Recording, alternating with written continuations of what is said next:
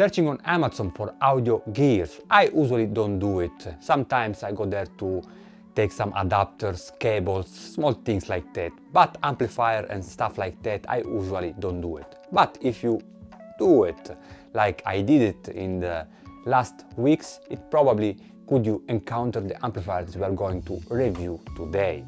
I was looking for a small tube amplifier, 10 watt maximum, to complete my review of the 3 speakers that we did some weeks ago.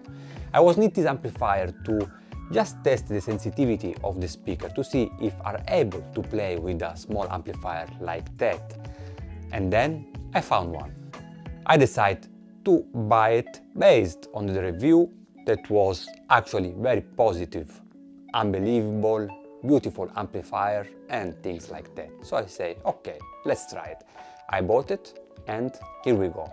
So today we are going to review the Dynavox, I don't know how to call it, VR-20.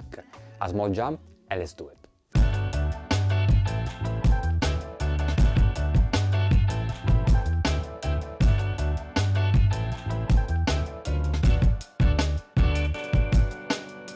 So actually my expectation was not so much high. I mean, when you decide to buy an amplifier from a brand that is not so famous, let's say like that.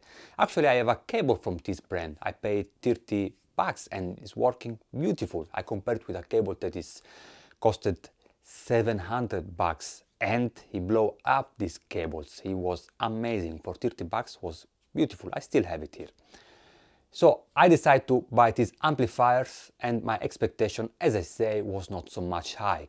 It arrived in this box that was okay, nothing special.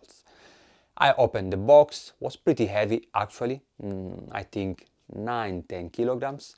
About the retail price, we had a retail price of 450 euro, so 450 bucks, 400 bucks, something like that, or actually 500 bucks. So that was not cheap.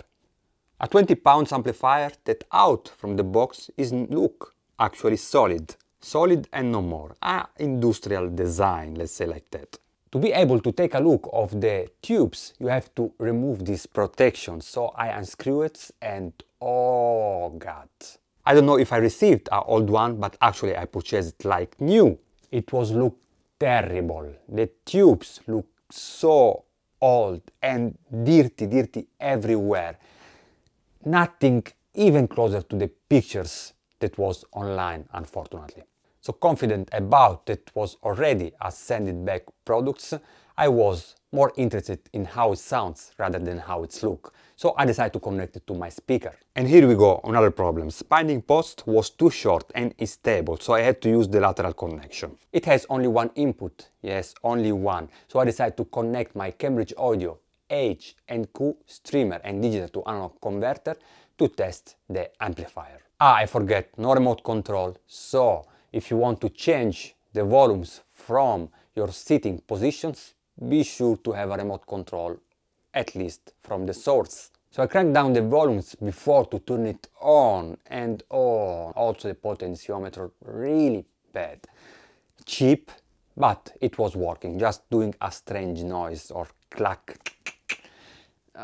Was not so good. Then I let it warm up a little bit, half an hour, and I immediately checked the noise that it was coming from the speaker. It's something that usually I do it. Usually we have, when the amplifiers have some noise floor, you hear it from the tweeter. But tweeter was pretty clean, but the noise was coming from the woofer. That's the first time that I hear something like that. Not so much, nothing that you can hear from your listening positions, but from the woofer was a little bit noisy.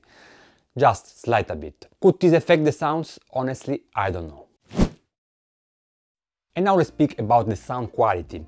It's something between warm and V-shape, with audible colorations on the bass. That sometimes could be a little bit boomy and fatigue, but probably someone could appreciate it. And actually in some songs I really appreciated this warm bass, but I found also that it's lacking accuracy, speed and grip considering the price range. And in some complex passages you really notice it. For example, Orazio Luna, Milestones, Tribute at 1 minute 30, there is these complex passages on bass line and was a little bit lack of everything. You miss the speed, the accuracy in the bass line, so was not so much okay. Or in Head On of Jose Gonzalez, whose bass is really fatigue and long. Let's say that the VR-20 couldn't handle this with the authority that I was looking for. Instruments and voices are lack a little bit of air and timbre accuracy, but actually female voices sounds really beautiful and I could enjoy it. But I found also that there is these small signs of sibilance that could be fatigue after a while. And voices are literally projected in front of your face. That is something that you can like or not. I actually don't like it. I mean, at least for me, is not what I'm looking for. The voice of the Agnes Obel in Riverside is one example. The voice is literally in your face for all the song. One other strange thing that I noticed, and this one was especially with Norah Jones' song Don't Be Denied. The beautiful voices of Norah Jones was slightly on the right. And this inaccuracy in the center imaging and in the balance of the channels is something that I noticed also with other songs and is not coming from my setup. At least I'm sure of this because I test so much amplifier and never I had this problem. Treble has not a great extensions, is rolled off, and I notice it especially with jazz music where cymbals has a poor contrast. Soundstage is really wide but not deep, and imaging is lack in autofocus where instruments and artists have a poor separation. So in the end, it's an amplifier that wants to impress you with the rich colored bass and voices on your face. That could be good for the first 5 minutes before you start to understand how unrealistic it is. So I feel the magic of the tubes, but it's lack unfortunately in so many aspects. About the tubes, please don't ask if I tested with other tubes. I don't. I test the products, I review the products, how they are sold and not how they could be. But please, if you own this amplifier, you probably enjoy it, so keep do it. Don't let my opinion change the way how you feel about it, because as I always say, sounds is based on personal taste. From Med Audio is everything. I hope you enjoyed the review. Subscribe to the channel to support my work and see you soon. Peace.